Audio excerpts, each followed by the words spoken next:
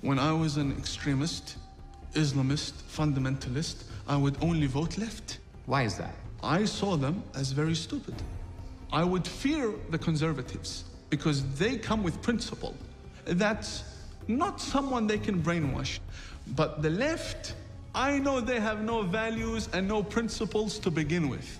I dare you to find one Islamic extremist that votes for Donald Trump. Never do it.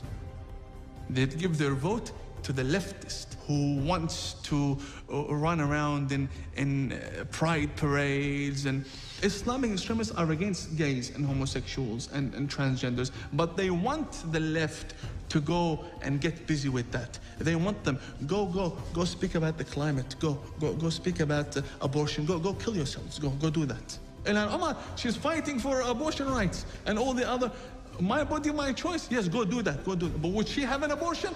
Never. Never. Would she kill a Muslim in her stomach?